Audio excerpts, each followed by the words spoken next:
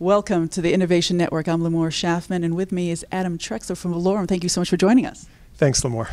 So Valaurum has a fascinating product involving gold, which is something that we all enjoy. So tell us a little bit about it.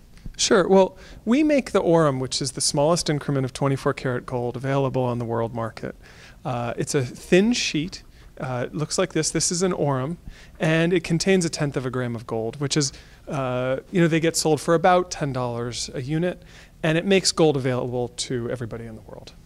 And so now, how are you taking this ability, and what are you actually doing? So you're putting it on sheets of paper, which is really fascinating. I don't know if you all can see this, but it actually looks like a piece of currency. So how are you using this? Right. Well, let me go back to your earlier question, which is, what is it? And it's actually a gold sandwich. So there's a layer of proprietary polyester, and then we deposit a thin layer of gold atom by atom, it's a nanotechnology to both deposit the gold in that way and also to have the precision to have exactly 1/10 of a gram repeatably.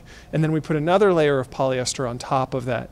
And what that does is you have a durable, strong package that contains exactly 1/10 of a gram of gold. So when you're saying this involves nanotechnology, it sounds like there was a lot of product development that was necessary for this. Can you tell us a little bit about that history? Absolutely. So the product was actually invented not by me, but by two inventors, Paul Diffendafer and Laurie Johansson. They worked in thin film technology. They invented a lot of other coatings and industrial applications, and they realized that as the price of gold went from $300 up to well over $1,000, the gold that they could deposit actually became a commodity in its own right that was very valuable. And they developed the technology, and we've had a lot of other people work on it as well. And it's taken many years to be able to reach this level of precision in the product where it just looks like a nice note. And it sounded like the polyester was something that was specifically developed for this. So I'm presuming you have patents on this technology and things like that. Not to, if it's patent, it's public, but still, can you share with us a little bit about what that process was like? Sure. Well, we have about a dozen trade secrets, that are barriers to entry. But we were just granted our first patent in Australia, and we think that a lot of others will follow from that. Fantastic. Congratulations. That's not easy. So now you're putting this into different products. Can you give us some examples of the kinds of products where this is being used? Sure. So we really have three markets for the product. And this was one of the things that took a little while to understand. The first is that we can sell it as a promotional item. So people can have a diploma, a business card, a giveaway with intrinsic value. And people are very excited about that. We've done a number of deals with multinational corporations, private individuals who want to be able to give gold.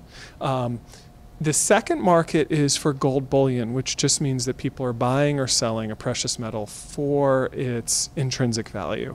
We have gold bullion dealers now, national bullion dealers, and we're expanding that market. The third application is actually to make currency for a country. So we never call this legal tender. We say this is gold, and we say this is a precise amount of gold. If you look, this says 1/10 of a gram of gold. A country is able to put their own stamp on it. A central bank could do that, and they would say this is, 100 rupees or $20 or whatever it is, and then that would become the first gold-backed currency in a very long time. I would say, because actually, are there any more gold-backed currencies around the world? Central banks hold gold as one of their reserve items, but there's no gold-backed currencies anymore. Of course, in the 19th century, it used to be that you could redeem your bill, your note, for silver or gold, and you can't do that anymore. So now, where do you see this element of the currency, or where do you see this progressing in the future? How do you see your markets growing? And there's a lot of stuff happening. Right. Bitcoin is existing, so you're having new currencies being developed.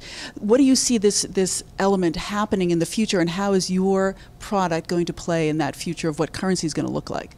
Well, I think we have this really interesting moment where people are looking beyond what have been the accepted currencies in the last 50 years.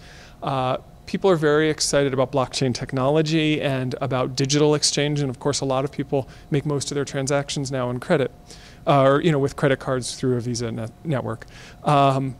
what I see happening is that as we've moved towards that, as we're moving towards more and more virtual currency, people want a store of value that's intrinsic, is personal, and is held in their hands. And so we see this as a complementary technology for a 21st century currency landscape, whether that's in gold or in a government-issued currency.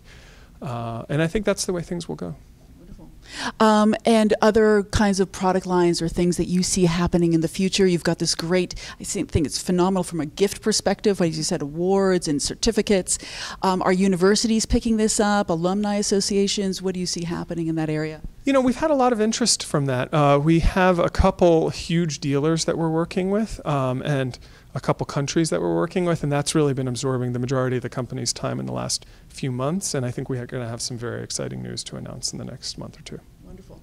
So final question, innovation. I always ask this question. So how do you define innovation? Because what you've done is very innovative. Oh, that's a tough question, Limor. I think innovation is standing in a place of uncertainty and looking out into the future and not knowing how something will be and creating a vision and then backfilling that and figuring out what specific pieces you need to happen to get to a point that nobody could foresee. Wonderful. Adam, thank you so much for joining us. Thank you, Limor.